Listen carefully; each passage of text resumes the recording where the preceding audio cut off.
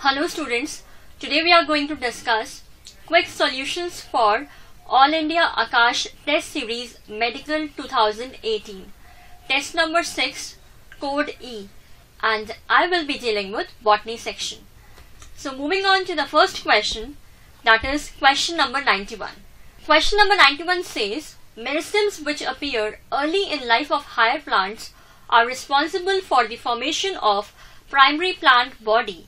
We all know that the meristms जो higher plants में बहुत early आ जाती है and it is responsible for the formation of primary plant body. That meristem is called as primary meristem. A primary meristem includes apical meristem and intercalary meristem. Okay, interfascicular cambium, lateral meristem and phylogen. These are the secondary meristem because these meristem appear later in the life of the plant as compared to primary meristem. These meristem are responsible for the production of secondary tissues. So these are secondary meristem. So primary meristem are intercalary meristem and apical meristem. So by this, answer to this question is option number 2. Moving on to the next question, that is question number 92. Question number 92 says, vascular bundles in dicot stem are considered open because we know that vascular bundles dicot stem में open होते हैं. उनको open क्यों बोलते हैं? उनको हम open इसलिए बोलते हैं because xylem and phloem के बीच में cambium is present.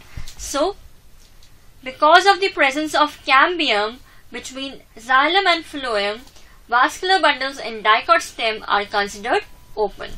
So by this, answer to this question is option number 2.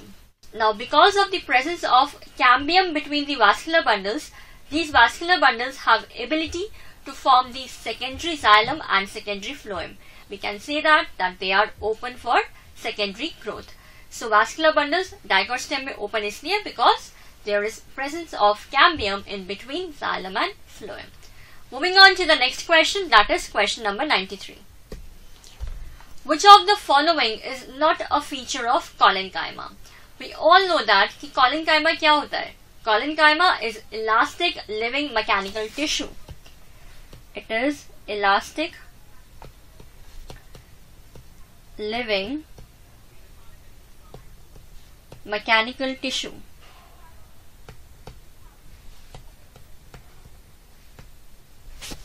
Collenchyma का इनमें से कौन सा फीचर नहीं है? Collenchyma provides mechanical support. This is correct. Intercellular spaces are absent in collenchyma.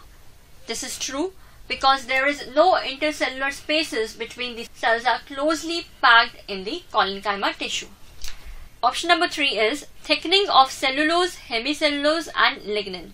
No, thickening of cellulose, hemicellulose and instead of lignin it is pectin.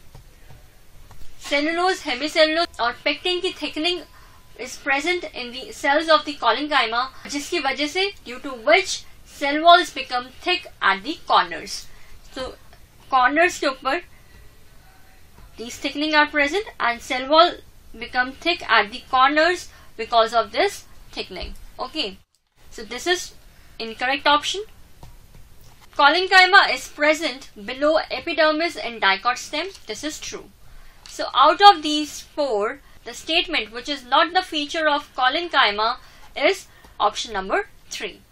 So by this, answer to this question is option number 3. Moving on to the next question, that is question number 94. Question number 94 says, in this question we have to identify the features which belong to dicot leaves. Bulliform cells. Bulliform cells क्या होते हैं? Bulliform cells are some of the cells in the upper epidermis of monocots become large. तो जो upper epidermis के cells veins के along है, those cells get modified to form large, empty and colorless cells called bulliform cells. So this is the feature of monocots. Okay, these are not present in dicots. Presence of cuticle. Cuticle is present in dicot leaves. Piliferous layer. Piliferous layer is epidermis of the root. इसको हम epiblema भी बोलते हैं. Epiblema. It is also called as epiblema, and it is the part of root and not the leaf. So this is also incorrect. Bean-shaped guard cells. Bean-shaped guard cells are present in dicot leaves. This is correct. Whereas in monocot leaf, dumbbell-shaped guard cells are present.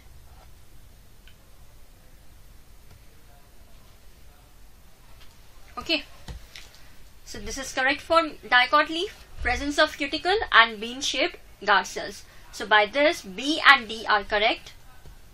So answer to this question is option number 4.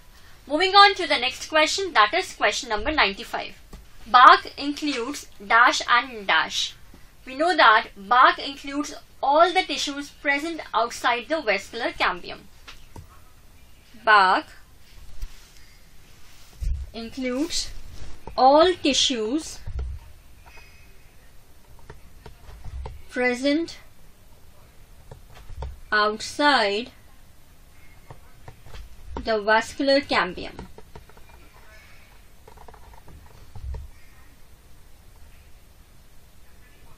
And this includes periderm, which is constituted of phloem, phloem and phloderm.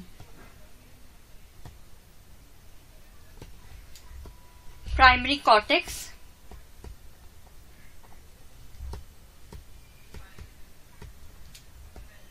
pericycle, primary phloem and secondary phloem. Okay, so as we by this we come to know that xylem is not present, or xylem is not included in the bark. So secondary xylem, this option is ruled out. Periderm and secondary phloem, this is true. Phloderm and secondary xylem, this option is ruled out because of this. Secondary phloem and primary phloem only, no, it includes the rest of these also. Okay, so by this, answer to this question is option number 3. Moving on to the next question, that is question number 96.